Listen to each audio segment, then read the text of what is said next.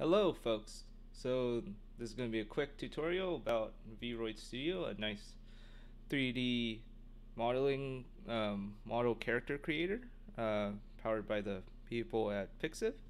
You can download it at this link and the link that I've put into the post on WordPress on our blog. And basically this tool allows you to create characters quite simply and quite easily, and you can download it here and get the software for free. And then what happens when you open up the file, the studio, is that you get a selection of sample avatars.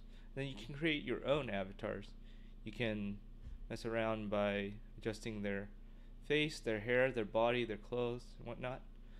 But for this tutorial, all we want to do is just go to the camera exporter, click on export and export. Notice that, and then we can fill all this information. It's recommended that you do. For the purposes of this tutorial, it's not really necessary. And notice that the file is saved as a .vrm, so that's used in this application. And if we click and save that, since I already have one, I can replace it. And through the processing, it will export the file as a VRM.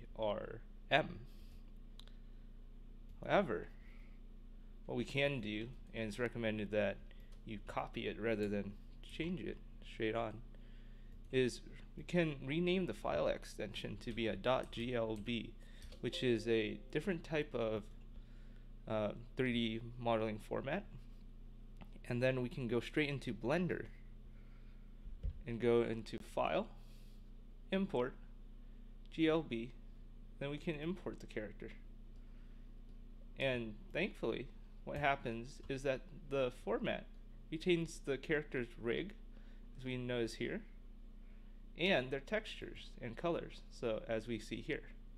So if we go into pose mode, we can manipulate the character just like we can in VRoid Studio.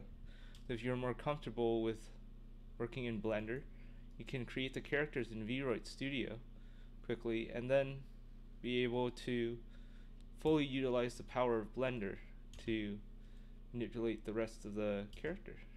So that's very neat, and I hope you guys had luck on using this software. And if there are any issues, just send me a message on TheSamuraiWho on Twitter. And that's it, folks. Thanks for watching. Bye.